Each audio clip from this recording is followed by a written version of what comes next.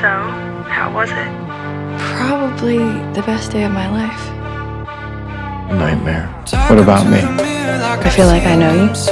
Daisy Jones, Billy Dunn.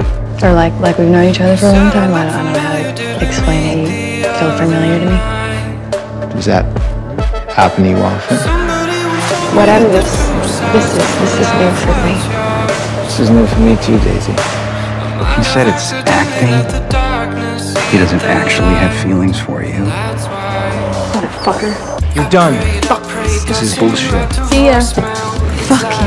I don't care about any of it! Yes, you do. You're just too fucking scared. You're done.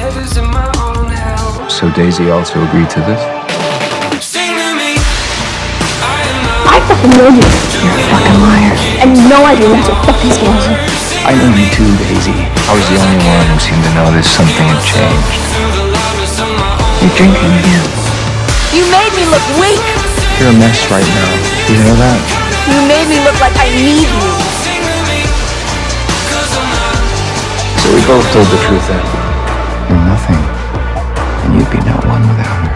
I guess that makes two of us then, doesn't it? Tell me you don't love her. Tell me that there's nothing going on between us. Okay, say it again.